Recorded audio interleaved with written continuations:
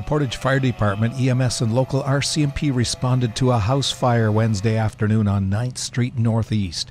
The house was occupied by a lone elderly man and his pet cat. Neighbor Eric Charbonneau shares what he witnessed.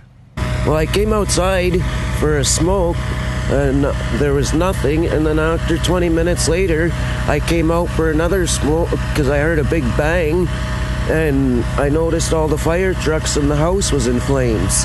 Yeah, he's an older guy, and he never barely came out of his house. He was always in his house. He had a little cat, and the fire department said his cat didn't make it, and he's in a little bit of rough shape, him.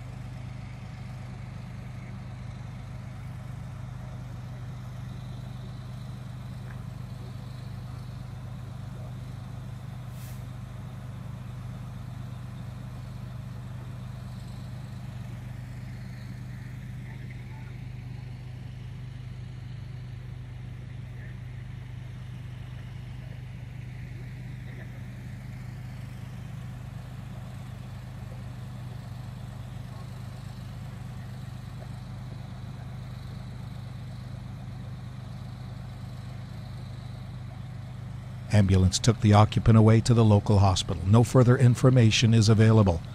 From the Portage Online Newsroom, I'm Mike Blume.